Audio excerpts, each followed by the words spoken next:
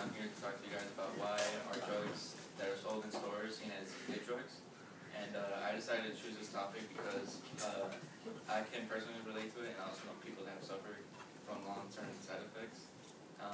So when I was a little kid, basically, and when I had the stomach flu,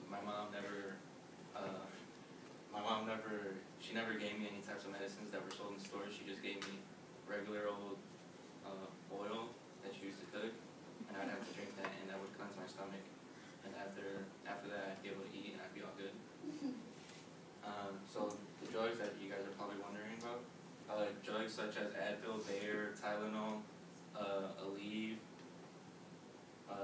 or Motrin, or any other pain reliever that are sold in stores, most people see them as good drugs, but really they're not good drugs because they have really bad effects on you, such as, well, short-term side effects are heartburn, stomach pain, diarrhea, and vomiting, which you guys may think they're not that bad, but really, if you start taking these pills more and more often, then you start developing long-term side effects. And I'm sure you guys are all familiar with George DeLeon. Last year, he played soccer a lot, and from playing soccer a lot, he had pain. So his doctor recommended him that he take 2 ibuprofen pills every day. And so he did this, and after 2 weeks, he went home one day, and as he was going up the stairs, he collapsed, and he ended up in the hospital because he was taking these pills every day.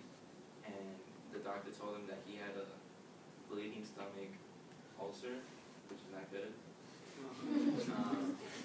Which is also one of the long-term side effects, which can also be liver or kidney damage, bleeding stomach ulcers, dizziness, and rashes. And I also interviewed 2 nurses. One of them was named Antonio Atlas, and Mr. Conley's sister, Casey. And I asked them about how they felt about these drugs that are being sold in stores.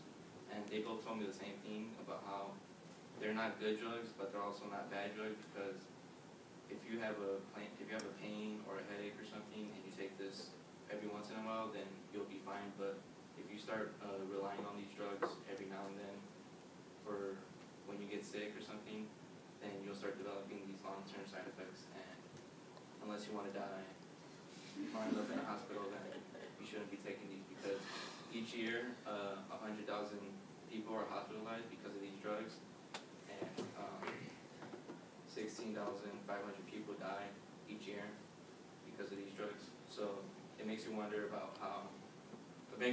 why are these drugs being sold in stores, and it makes you wonder if the government could be behind this.